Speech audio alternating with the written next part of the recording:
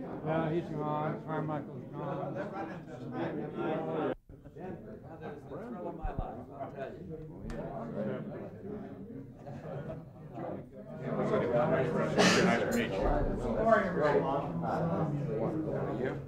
Wander down. Hi, good to see you, Mel. How are you? Well, I'm fine. Proud to be here with you, illustrious guys. How are you, Ernie? Nice to see you, Vice sir. President by his son. How are you? He's Nice poking to our see mackerel. you, sir. Oh, I love that too. Red's back now and all. Yeah. Nice to see you, sir. Hello, right ball. How are you, sir? Glad to be here. Reagan, St. Louis, I see you in the prison. I know this guy. Right. How are you? Nice to see you. Nice to see you.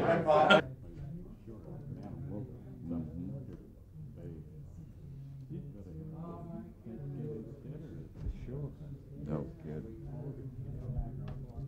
How many will that be? A whole He bunch. has 3 kids.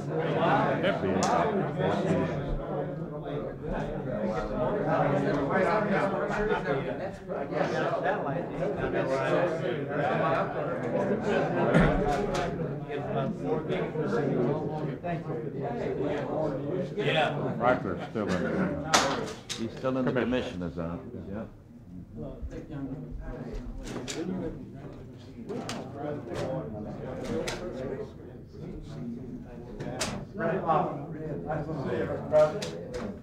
I'd almost forgotten.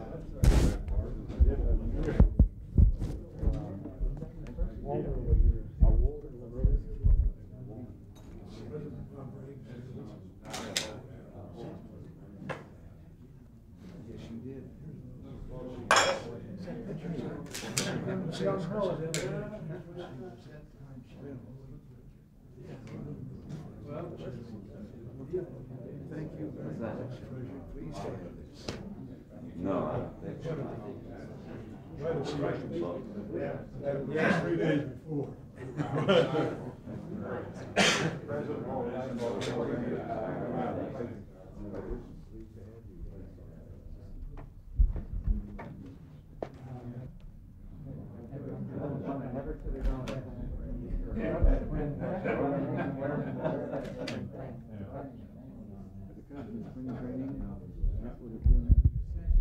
Oh dear, that would have been about 34 and 35, 36. Yeah.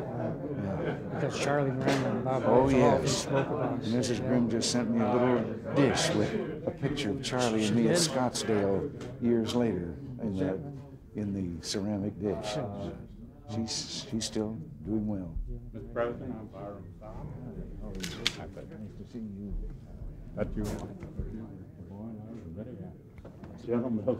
Mr. President, Ernie Harwell. Hello there. Nice to see you. You must have been at that breakfast that the General Mills gave all of us Edgewater announcers. Beach? Yeah. Uh-huh. And then some of us decided it'd be fun to order something besides Wheaties. Yeah, and you didn't get a hat. Everybody else got a new hat. Serves you right. Some guy said I had Kellogg's. Oh, that went over big, didn't That Wheaties guy, he said, well, we're selling 10-cent item. Yeah. You know, when you hit Yeah. a home run, there goes a case of Wheaties. It's a Wheaties, yeah. Hardest places to be. So you can see whose chair you're sitting in. Should be the Attorney General sits here.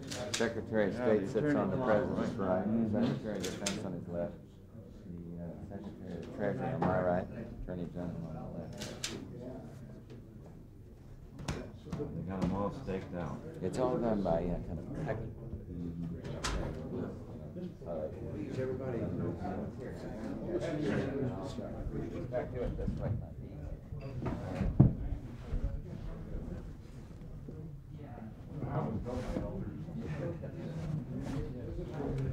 Time to the infirm.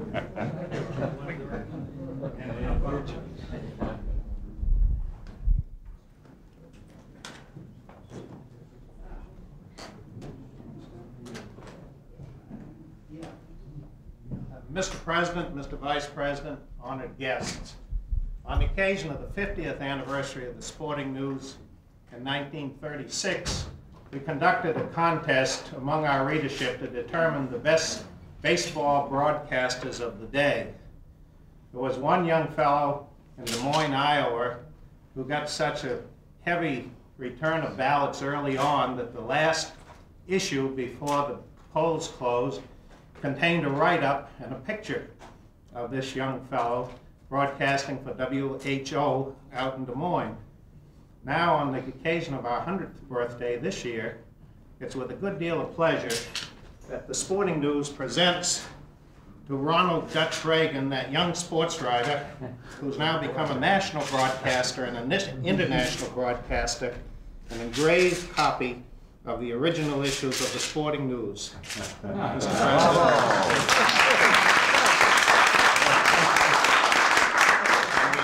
We'd also like to present to you and to the Vice President a set of Sporting News cufflinks. Well, thank you very much. And for that, thank you. Pretty good likeness of it, isn't it? Changed the part in my hair. Okay, that's great. Thank you very much. You're welcome, sir. See the curveball. Well, I am greatly honored and very pleased, and it's a genuine pleasure to have you all here today. Take a pause, some of us here, and talk about baseball now instead of some other things. 1986, as you've just pointed out, was the 100th anniversary of the Sporting News, baseball paper of the world. Just seems as if it was yesterday I was reading that first edition. We've got winners with us here today of the Taylor Spink and the Ford Frick Awards, sports writers and broadcasters and my dear friends and colleagues. And we're also privileged to be joined by a former college baseball great, who legend has it passed on a promising career with the pros to go and dig for oil in West Texas, George Bush. And as you know, it's been a while since I worked in the booth. And a little reminder, the other side of the table, it wasn't since I called a Rose Bowl parade with Mel Allen and Betty White. Every now and then I wish I remained in the business. If I had, in that business, if I had, I wouldn't be living in public housing now. But I say it's also a real pleasure to be able to play with kids my own age, now that the Russians are getting younger. Well, before we start the ledger, I'm going to make you earn your keep. My advisors are divided on who's going to win the World Series. Apparently some have been paying too much attention to affairs of state. Pat Buchanan has said it's the Orioles.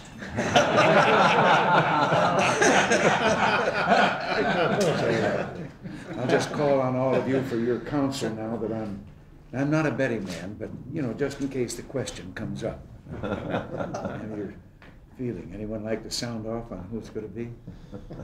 What do you think about the DH, Mr. President? The what? The DH, a designated hitter. Are you for it or against it?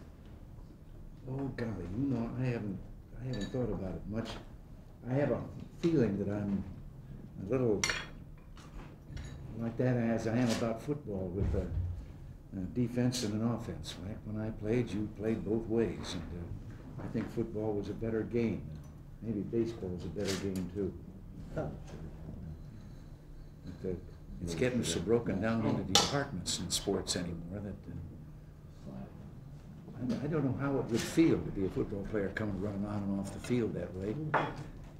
Eureka College, in order to get a sweater, you had to, they kept a time thing, and there was a minimum time that you had to make of actual play. And I've always been very proud that in my senior year,